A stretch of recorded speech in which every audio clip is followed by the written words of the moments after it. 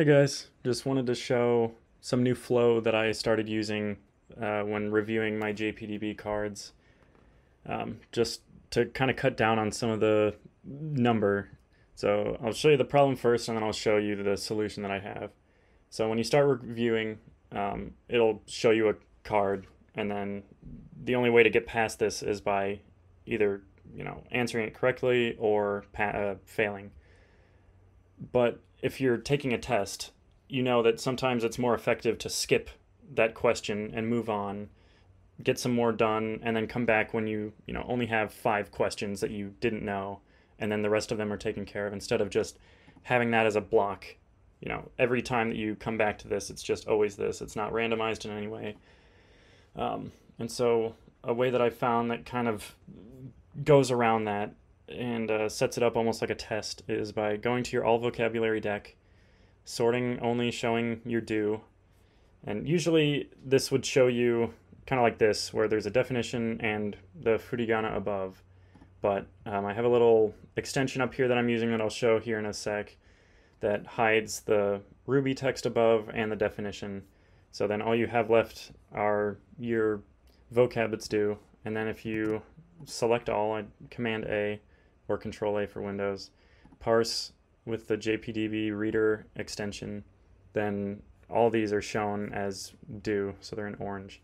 So then you can kind of skip through. All right, I don't know that one, don't know that one, and then you just pick out ones that are simple.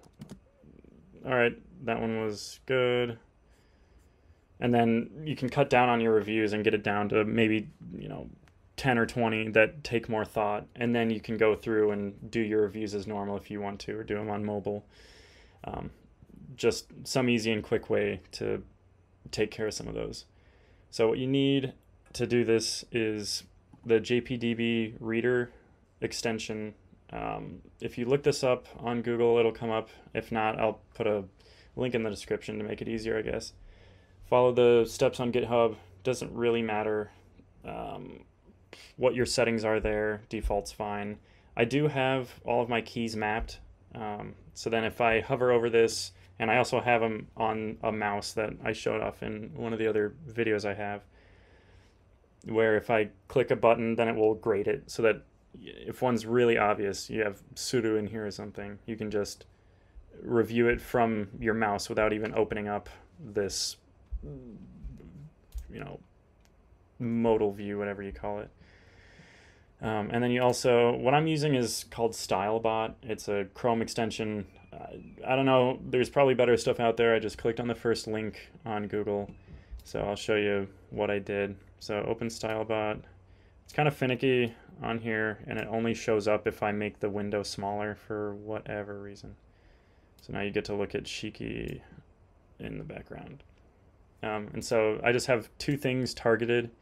First one is the Ruby text, and so I'll put this into the description below, but basically this is just targeting, okay, the overdue container, which is just this big outer rectangle, then any Ruby text inside, and then the RT, which is, I'm assuming, just Ruby text. And so you'll type this in up here, and then come down here to click hide. So when it's unhidden, you can see that that's what we're hiding, is just that furigana above the reading. So I'll click hide, and then same thing.